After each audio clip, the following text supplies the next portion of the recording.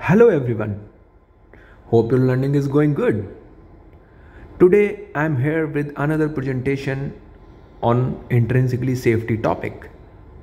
I just want to recall you all that what is intrinsically safety? This is a method in which we restrict the energy which is going in hazardous area to prevent any unwanted and undesirable explosions. So how we achieve that? We used to put barrier in the loop. So the first concept is how to restrict energy going in hazardous area. The answer is barrier, and the guideline of selecting intrinsically safety barrier using entity ratings. We are going to see all those concepts in this video.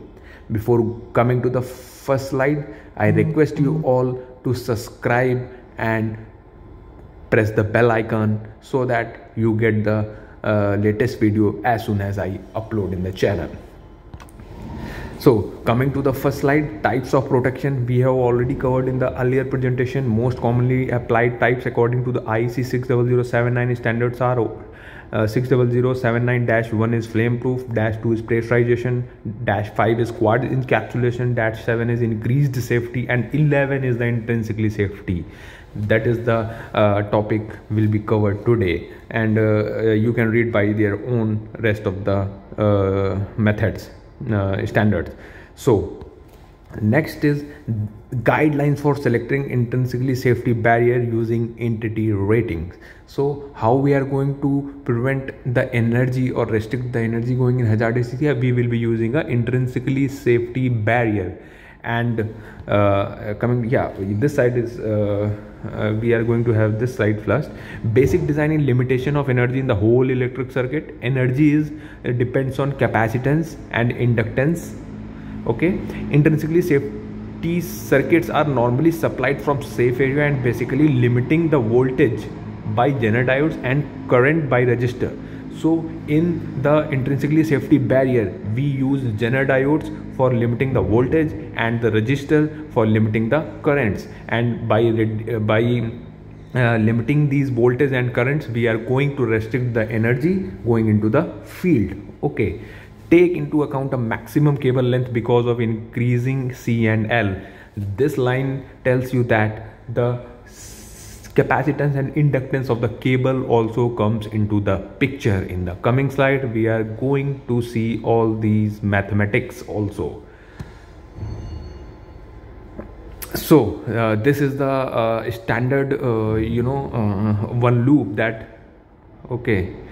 this is non-hazardous area where we will be going to install our intrinsically safe barrier, and this is the hazardous area where, for example, we are using DVC6200 positioner, ATEX approved positioner, and we have to consider this TREX device also. So determine the barrier entity, the VOC is barrier open circuit voltage of the barrier. So VOC, ISC, CA and LA need to be calculated for this barrier. How we are going to calculate it? So VOC should be less than Vmax, and Vmax for the devices, for any device, Vmax, Imax, PI, CI and LI will be given on that particular instrument only. So for DVC, Vmax is 30 VDC, and for Vmax device communicator is 30 VDC. So the VOC means barrier open circuit voltage of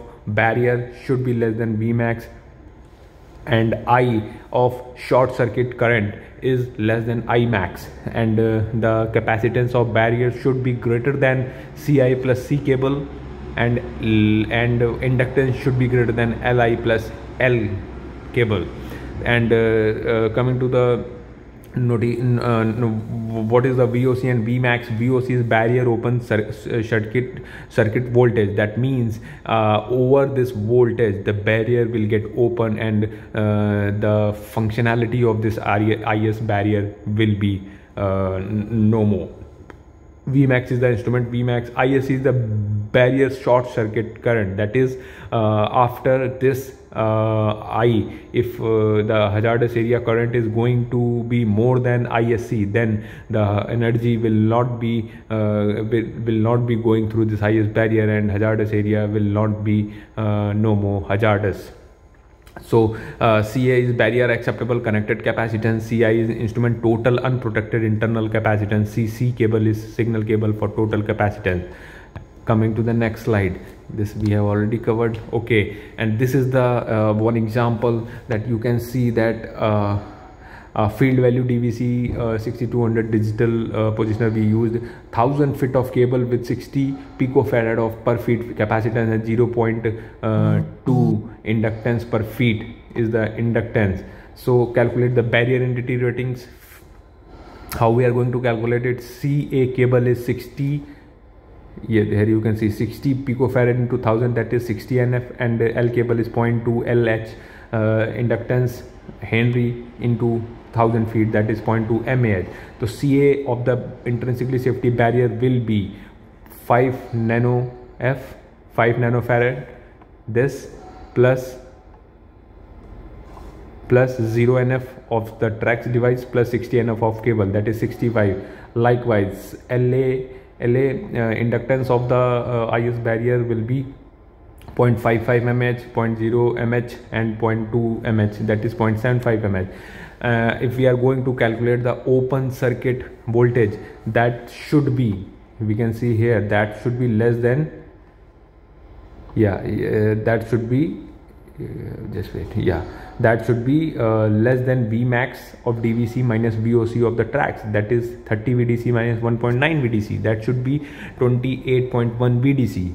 And other conditions are actually for calculating the VOC of the barrier must meet all the following conditions requirement. VOC should be less than Vmax of this. VOC is the tracks. VOC should be less than Vmax of tracks also. So VOC is 28.1, and the intrinsically safety barrier short circuit current of the barrier must meet all the following conditions.